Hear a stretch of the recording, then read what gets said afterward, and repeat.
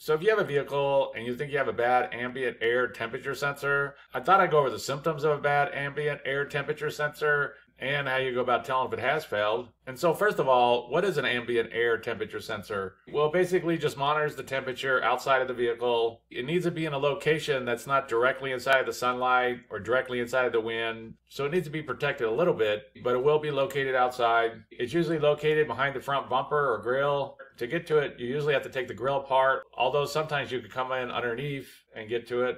But it's just a sensor that reports back to the computer what the outside temperature is. And so what would be some symptoms of a bad ambient air temperature sensor? Well, the engine light might come on and the climate control system indicator might start flashing or giving you some type of warning. For example, right here, this green light would be flashing. There's other type of indicators, but quite commonly it'll be flashing or it'll give you a message on the dashboard saying that there's a problem with the climate control system. The outside temperature gauge that's displayed on the dashboard, that's usually going to be wrong. So for example, say it's 65 degrees outside, but on your dashboard it's displaying 35 degrees, then very likely there's an issue with that ambient air temperature sensor. And if that sensor goes bad, the air conditioner or heater might not work, mainly with the automatic mode. So if you have your air conditioner or heater set up in automatic mode and it's not working, then very likely there's an issue with that sensor. So how do you go about testing it to see if it has failed? Well, if you have an OBD2 scan tool, you can scan for codes and it'll give you codes like P0070, P0071, or these type of codes.